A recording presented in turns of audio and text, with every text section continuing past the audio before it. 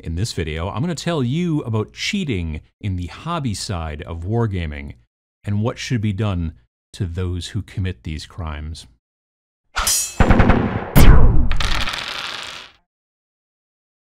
There is a not insignificant amount of talk about cheating in tabletop wargaming, and online it is pretty prevalent, the talk about it. I hear about it even in my neck of the woods, and I'm not particularly a competitive player. Usually it is talking about competitive play, people who cheat at a tournament or cheat at a GT or you know, all those different types of things that can happen when potentially money is on the line or who knows. And I made a video about sportsmanship and kind of cheating, well, sort of, quite some time ago. But that's not what I'm talking about in this particular video. In this video, I'm talking about cheating at the hobby side of tabletop wargaming, like the painting and the building and the whatnot. Now, my good friend Vince Venturella, who you should be following on YouTube, he has an entire series of videos called Hobby Cheating. And in those videos, he basically teaches you quick little techniques to kind of get your paint jobs further down the road. You know, how to paint armor, white armor, how to paint true metallics, all these different things. And there's tons and tons and tons of them. You should definitely look in the description below and find the links to Vince's stuff. But here's the thing about his Hobby Cheating series. There's two problems with it to some degree.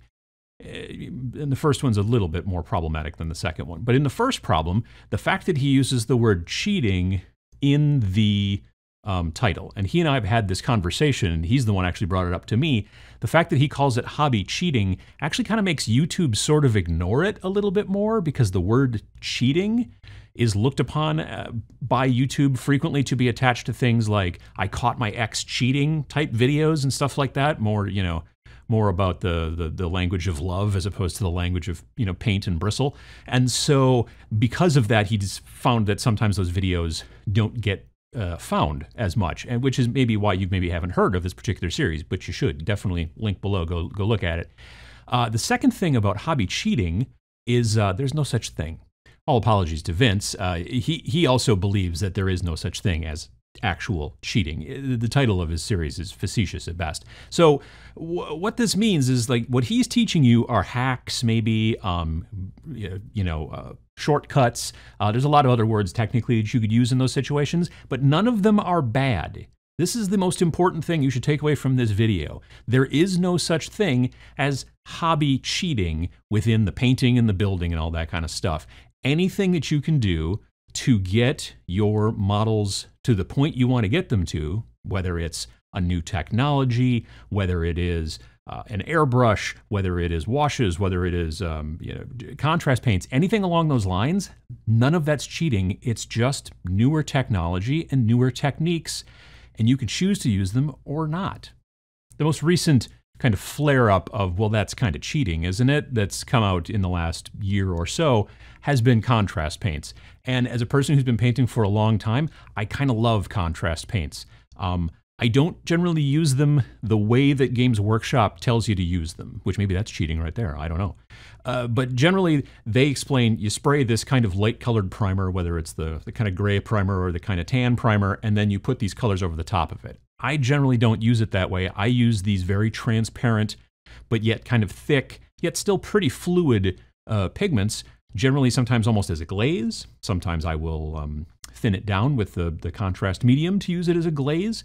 Other times I will put it right over a black and white zenithal, and it's great for that. That's honestly, in my opinion, the best way to use contrasts these days. Putting it over a flat, normal prime, like a light colored prime, they just kind of fall just not very contrasty. They fall flat, frankly, But when you put them over a nice black and white zenithal, or maybe it's a white to brown or a white to dark green or something like that, and then put some of that, they work great, and they're not cheating. They're a new technology that you can use or not. And if you get the effect that you like with it, then how is that cheating? Before contrasts, of course, there was airbrushing that a lot of people talked about. And they said, well, it's just, you can get your blends so smooth and perfect with an airbrush then it's just basically cheating. Well, except here's a couple of different problems with that. Number one, it's actually not that easy to get your blends perfectly smooth with an airbrush. It is. Is it easier than, say, wet blending? Certainly. Is it easier than thousands of layers of glazes? Absolutely. But it's still, you can goof up airbrushes. I've done it. I'll do it again. You can't stop me. But nonetheless, once you do get the hang of it, even if you're just going to use something like the airbrush to prime with, so that you can prime in the winter. You live in a country or a place in the world like I do where it sucks a lot of the time to go outside for lots of different reasons.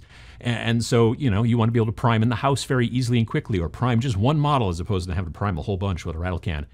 That's not cheating. You're just using the airbrush. It's a piece of technology that you can use, and it works really, really well for its intended purpose. And generally, admittedly, sometimes you can look at a piece and say, I know that was airbrushed, but if you like that look, if you like that gradient, tons and tons of gradients all over the place, like every panel's got a gradient to it, if that's the thing that you like, well then you're not cheating, you're doing the thing and getting the effect that you want. No one can tell you you're cheating because what you're doing is getting a finished product.